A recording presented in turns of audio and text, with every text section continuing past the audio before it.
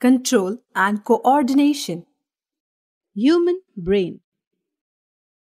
The human brain is the most magnificent and intricate organ of the body. Let us explore some of the functionalities of the human brain in this topic.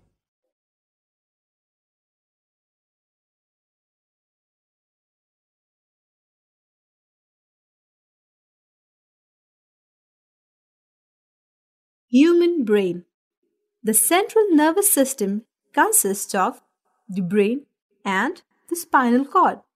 Brain. Brain is a center that coordinates and controls all the activities of the body. Let us study structure of the brain. Brain is situated in the bony box called the cranium. The brain is further contained in a fluid. This fluid acts as a shock absorber.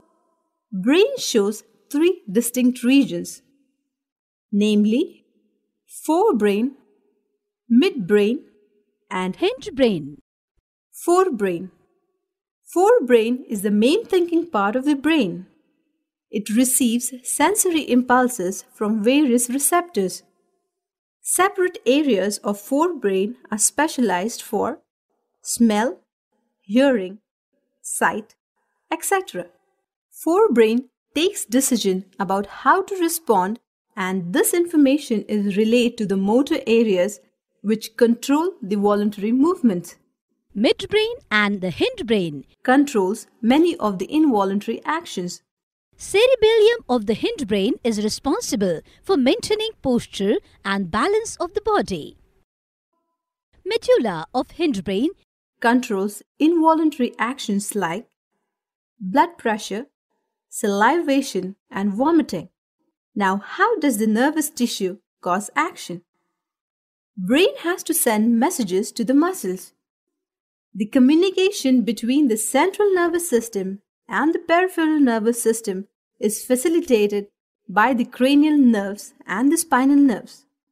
Cranial nerves arise from the brain, while the spinal nerves arise from the spinal cord. Now, how do the muscles actually move? When the nerve impulse reaches the muscles, the muscle fibers must move. The muscle cells move by changing their shape.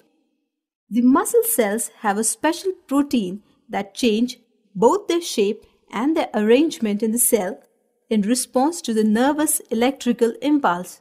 When this happens, new arrangement of these proteins give muscles their different shapes.